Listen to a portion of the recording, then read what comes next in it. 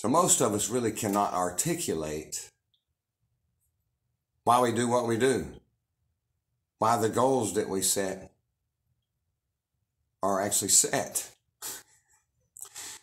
If we did, it'd probably come down to a selfish reason. More than likely, I know most of mine used to be, and some still are. And I chose the grayscale of this video because that's kind of what our lives look at if we don't set the goals properly, or if we don't live like we should. It's just a big life of gray matter, you know. It's funny, I'm sitting in my ab lounger. That's what it's for, right? It's lounger. If I just had a little cup holder right here where I could drink some sweet tea, man, this would be worth the $5 that I paid for it. But as far as doing ab exercises, I don't know. I don't really do ab exercises.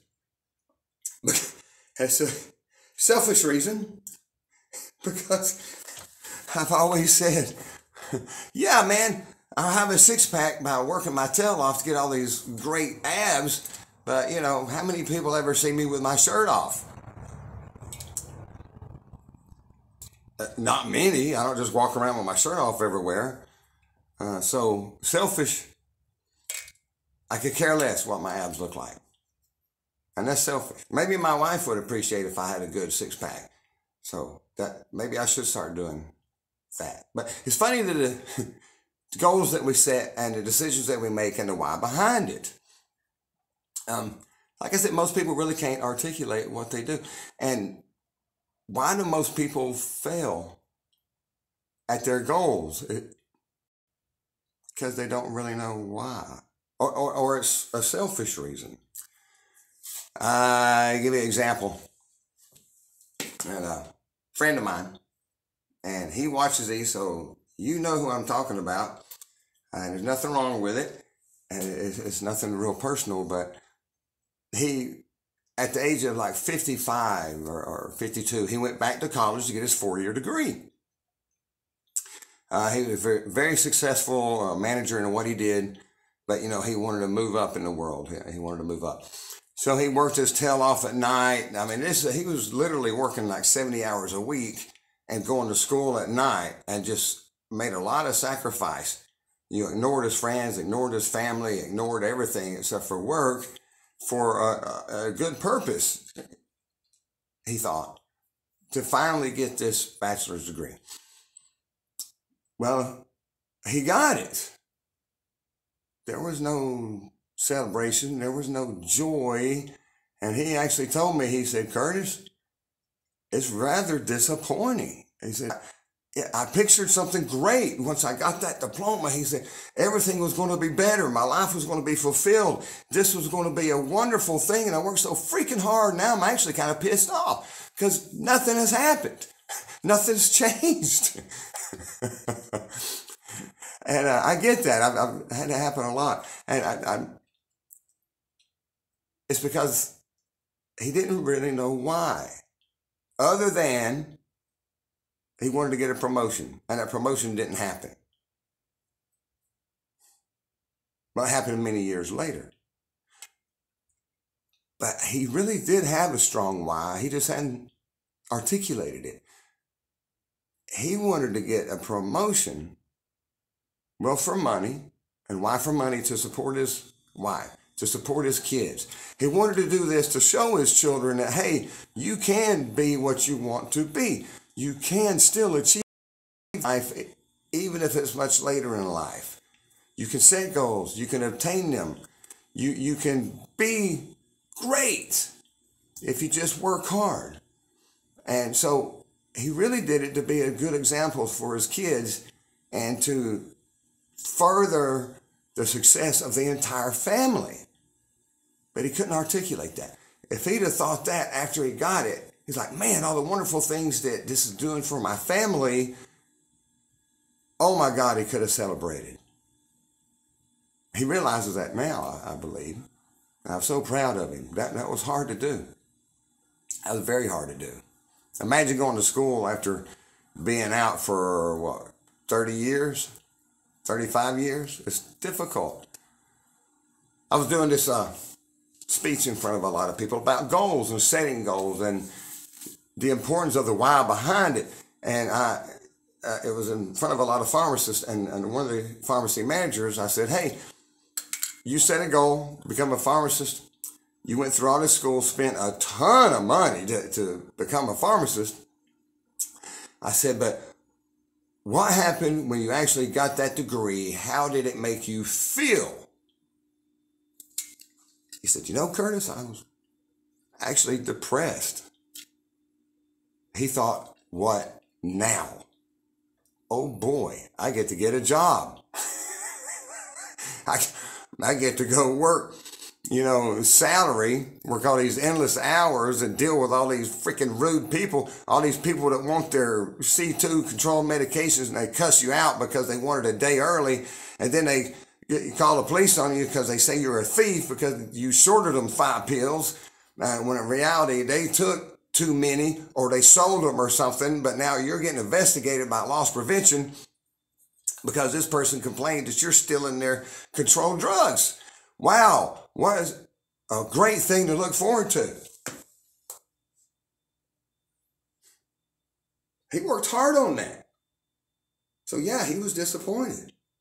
He was depressed. We set these goals and we set our mind to all the wonderful things that's going to happen when we reach this goal, and it doesn't happen. Not the way that we think that it's going to. Because setting the goal is usually a selfish thing, right? I want to be a pharmacist because I want to make a ton of money. And he was making a ton of money. But it took a while to realize why it was important. I said, when I started working out, I was 140 pounds, right out of high school, soaking wet, 140 pounds. And I was in a band, and as most people know, that, the stereotypical, you're a geek, all this band geek. And I wanted to do something different. I didn't want to be the band geek. I wanted to be the band guy that was an athlete. I wanted to be a band guy that was big and strong and powerful. And I was tired of people kicking sand in my face on the beach. Y'all all seen the whole thing, the little 140-pound weakling getting sand kicked in his face. And that was me. I had this one dude, state champion wrestler, used to pick on me all the time in high school. So, my God, I was going to start working out. I was going to get big, and I was going to kick his ass. And that's a selfish reason, right? But so I got really big and big, and I ate, and I took everything in the world to get bigger, and yet it was still never satisfying. In fact, at one point I thought, man, I wish I'd never even started this crap, because now I can't stop. And if I slowed down, if I lost 5 pounds of muscle, then I was actually so depressed, I didn't want to get out of the house because I looked so small. All you bodybuilders know exactly what I'm talking about. It's like the opposite of, people that are fat and everything. The opposite. I had a body image problem.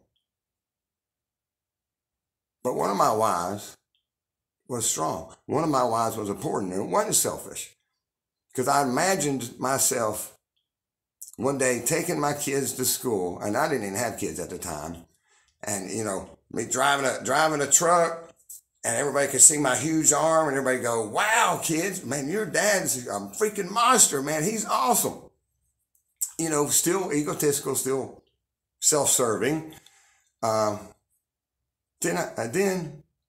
I thought, well, I can teach my children how to exercise, how to work out, how to be healthy, how to look good and feel good, and have the confidence that you need to survive these days in anything. You got to be confident. So when my why changed to help my children, then it was different. Then it was a worthy goal. And that's one reason I keep up with it. And I want to live a longer, healthier life, for my family. I want my wife to be proud of me when I take my shirt off. It's not very often. I want her to say, Dad is my husband, and he's hot. She never says that. But You know, that's the point. I'm exercising for other people in a roundabout way so I can continue to do it, and I'm being successful at that goal. If your goal is to become the richest person in the world, nobody gives a shit about you being rich if you keep it to yourself. Money goals should not be the means to an end. The money, being wealthy, being rich and successful and powerful, the means is the money. The end is serving others.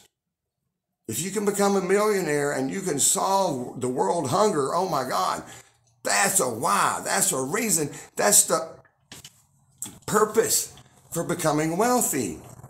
If you just want to get wealthy just for egotistical reasons, and you want a Lamborghini and you want a big house and all this, that, and the other, man, it's going to send you down a lonely path, and nobody cares. They don't. You're keeping up with the Joneses all the time, nobody cares. And it's a never-ending cycle, right? You buy this car, they buy a better car. You buy a golf cart, they buy a better golf cart. You buy a boat, they buy a bigger boat. It's never anything, and then you're going into debt. 75% of the people just making over $100,000 a year are living paycheck to paycheck because you're keeping up with the Joneses, and still nobody cares. How does it make you feel? Every time you get something better, somebody else gets something better than you, because you're chasing the wrong goal. You're chasing the wrong dream. What are you going to do when you become rich, powerful, and successful? What are you going to do for others? How are you going to serve other people?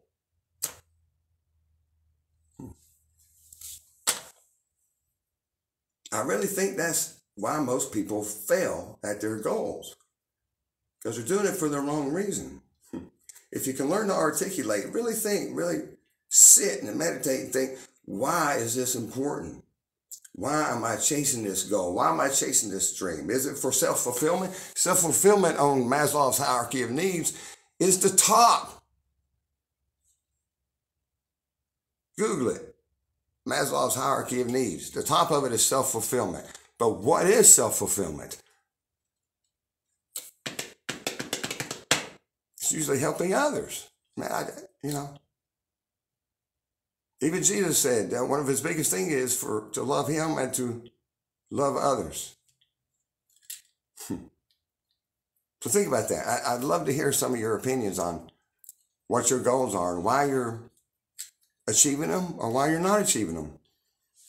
Because you really were born of greatness. And for greatness, I know it's a long video, but man, let's go prove it. I'm going to do some abs on my ab lounger, or I may take a nap.